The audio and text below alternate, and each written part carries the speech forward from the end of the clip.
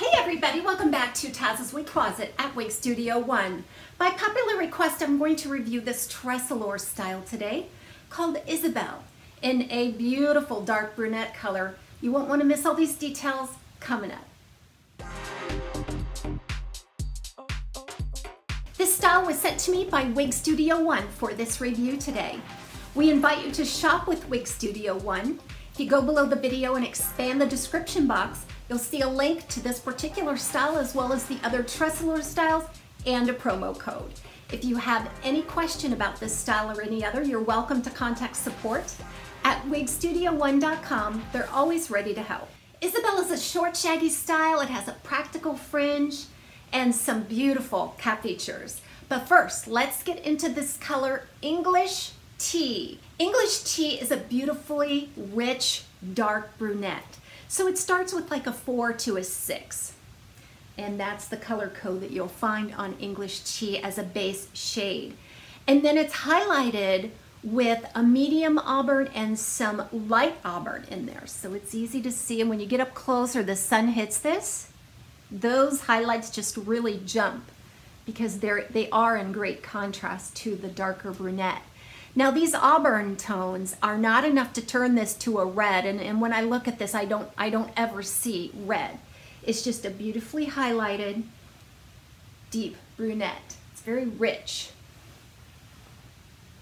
I think Isabelle is an amazing style for every single day. Not only is it very practical and easy to wear, it also has a lot of great realistic touches to it. So first of all, you're going to see a 4-inch bang.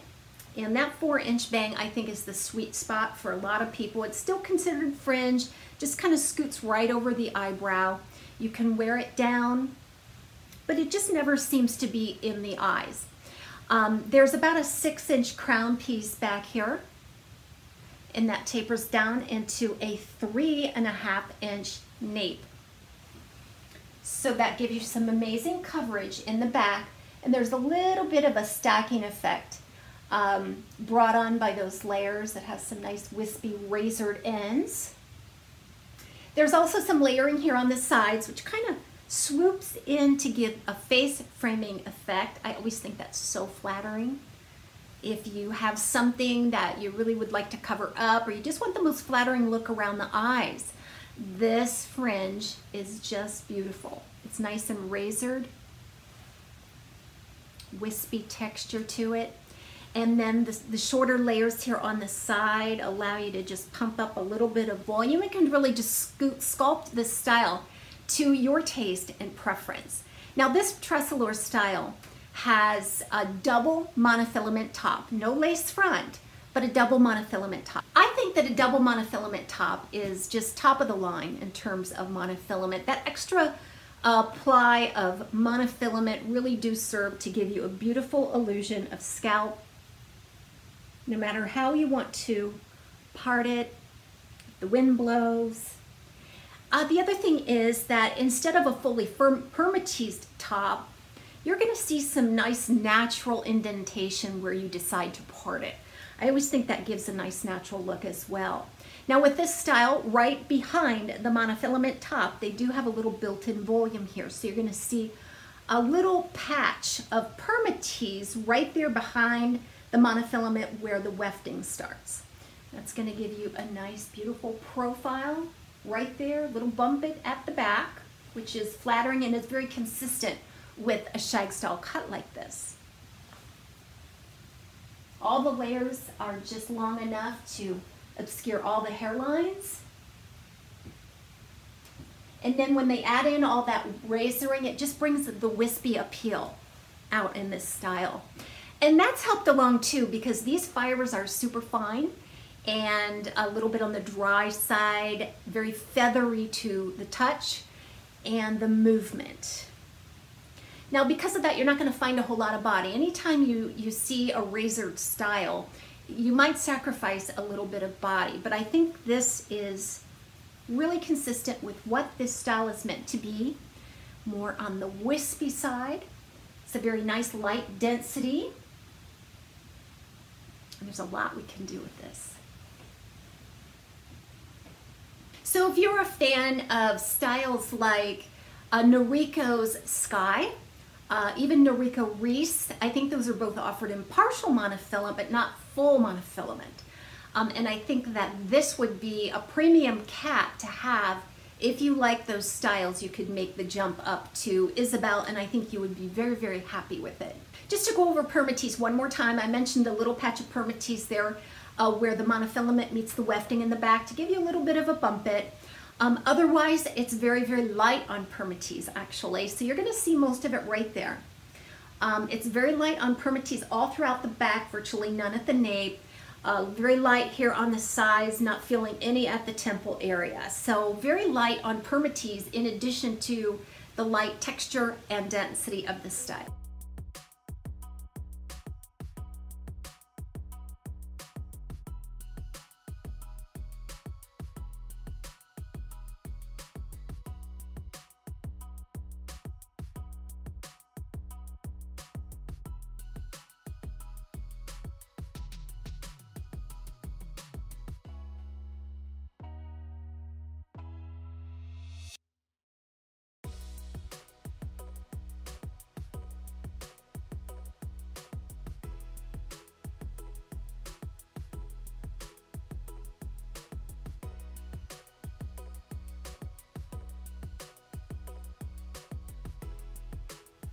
Here's a look at the inside of the cap for Tressallure Isabelle.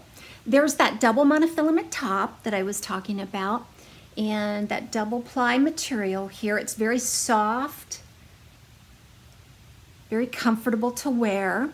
At the very front, you will see a strip of polyurethane that'll give it a nice secure fit as well as being very comfortable. And then there's a little hidden weft there at the front too, giving it some nice coverage for that hairline. Directly behind that monofilament, then you'll find at the crown a little bit of rose lace that houses a little patch of permatease here that's going to give you that bump and profile in the back. There's a rose lace covered closed ear tab. These stays are kind of weak on this cap, but I feel like it hugs the head nicely, and there's a good amount of fiber spliced in there for good coverage. There's a rose lace covered nape with bra strap type adjusters. There's lots of wefting on this style. It has amazing coverage.